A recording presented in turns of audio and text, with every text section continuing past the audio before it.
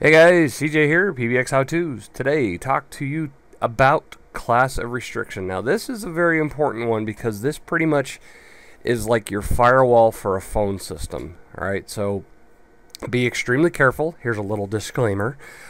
Be careful changing your class of restrictions in a live system, as everything that needs to do something relies upon a class of restriction, also known as a COR, because I refer to COR quite a bit. So, the basic definition of class of restriction: it defines different levels of call origination and termination privileges. You can apply administration settings to all objects that share the same core number. Identify what cores are, basically allowing people to service observe or can be a service observer. Listening in on calls is what that means. The items that you'll find cores used a lot against: telephones, obviously, agent IDs, trunks, data modules, things like that. So again, this allows you to make and take different types of calls between different types of objects, whether they're the outside public switch telephone network, PSTN, or SIP trunks, session initiation protocol. All right, I'll get off that track. But you get my point. You basically, and there's 4 pages, and I'm in an R12. But there's four pages to a core. There's calling permission, service observing permissions, the main form of the class restriction form, and some other stuff. But the key things that you wanna investigate, or you wanna check, read the documentation on, the restrictions, all the calling party restrictions, called party restrictions, the FRLs, which are the facility restriction levels, things like that. But just check the documentation, specifically the I think it's the implementation something. I don't remember the name of it, but it's in the documentation for implementation. And in fact, the document is the Avaya Communication Manager feature description and implementation. And just go get on the class of restriction part of it, and you can read to your heart's content what this does. Alright, so enough of that.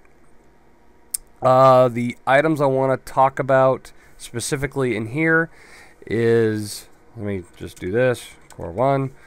We're going to say this: basic, restricted. And the FRL, facility restriction levels. Again, I'm not going to explain it here in this basic, but I'll try to explain it in a more advanced video. But the FRL has different numbers that you can assign to allow the types of calls that can be made. Again, like a firewall, allows you to do certain things. This is the traffic cop and says, okay, you can do this, you can call this, you can go call this, and so on and so forth. All right, next few things: can be service observed and can be a service observer.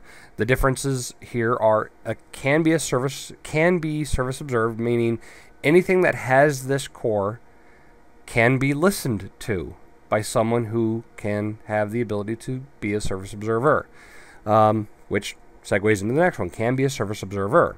This is typically slated for supervisors, managers, bosses, things like that, who want to be able to listen in on calls of their employees making, call center calls, things like that. So you don't typically see a yes on both of these in one core, because one's going to be yes, the other's going to be no, and vice versa in the other one.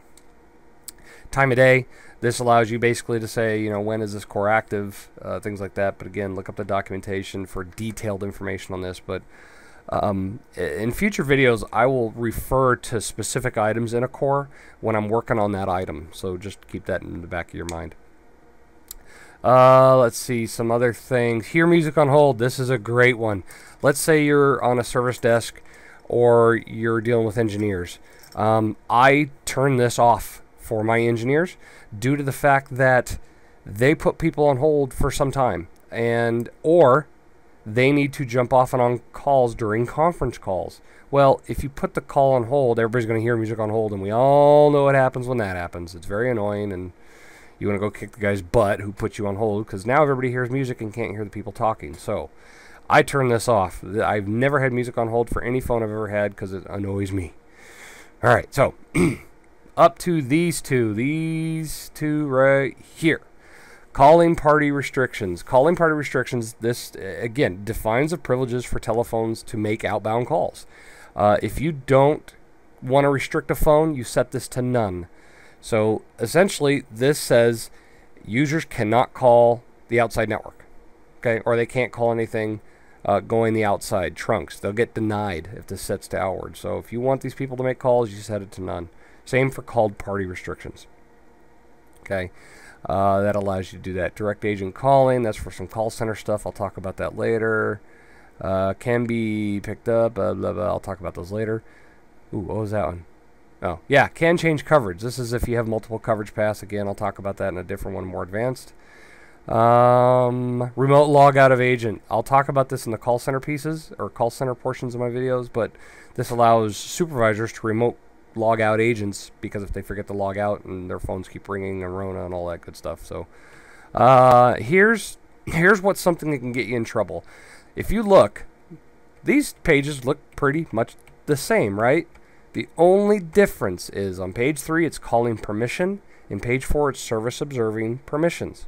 Now, I've barked at Avaya for a long time about this. I'm like, you guys really need to change this.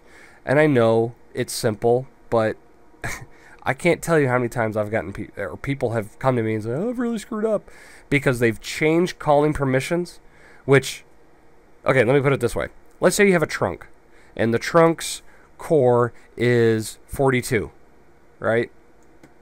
And all your phones are core 34.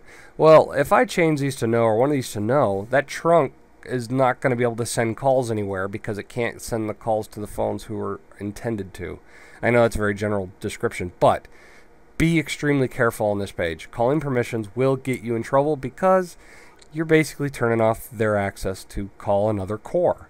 So you should usually see, and I say usually, in every instance, you should see yeses on every one of these cores, unless you are completely trying to segregate out some phones from a different trunk or different area. Let's say you have two groups of people who you don't want calling each other because they get in fights. Like that happens, right? But you can set it here. So just be very careful on this page. This page, like I said, looks identical, but it's not. This is service observing permissions. Very, very innocent.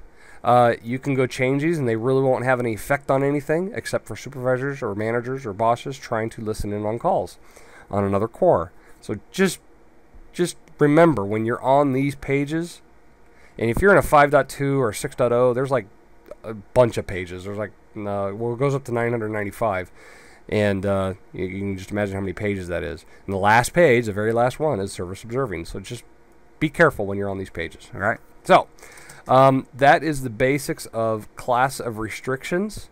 Again, refer to the documentation when you're messing with class of restrictions and class of service, which we'll talk about next.